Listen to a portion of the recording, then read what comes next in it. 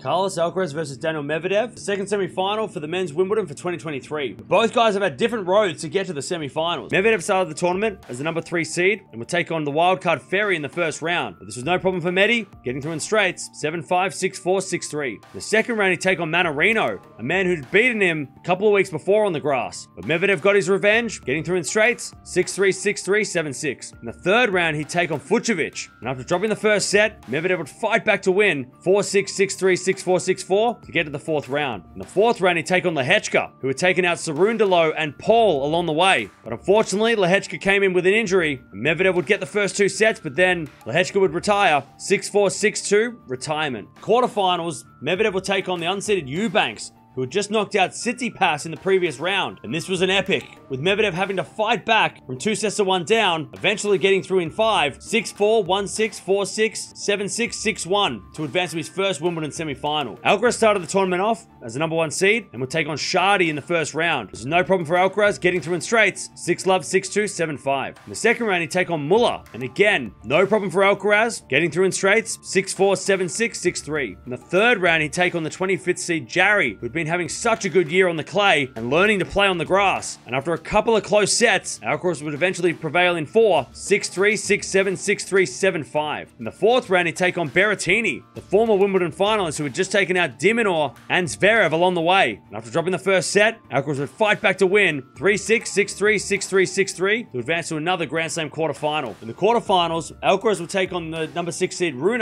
who he'd been long-time friends with over his short career. And after a close first set, Alcaraz would get through in 3, 7-6, 6-4, 6-4 to advance to another Grand Slam semi-final. These two have played only twice before, with the head-to-head split down the middle at 1 apiece. But interestingly enough, they actually played at Wimbledon a couple of years ago with Medvedev getting the straight sets win, but a lot has changed in the last 2 years, and Alcaraz is a much better player than he was back then. If Medvedev is going to win this one, he needs to serve well. We've seen that when Alcaraz plays against big servers, such as Jarry or Berrettini, that he can be put under pressure. Rune, unfortunately, didn't have that big serve to push Alcaraz, but Medvedev does, so he has to serve well and make sure he wins a lot of those service games and really pushes Alcaraz around. If Alcaraz is going to win this one, he needs to bring the variety. He did so well at Indian Wells in the final there, beating Medvedev up with that variety, coming to the net, serving big as well. I think the serve and the volley tactic is going to be a real big one as well for Alcaraz to beat Medvedev. Such a great rematch here. We've got a top 3 clash, 1 versus 3 in the rankings, but I reckon that Medvedev's going to get this one. I think his serve is a little too big, and I also think that his ground strokes are a little bit too big as well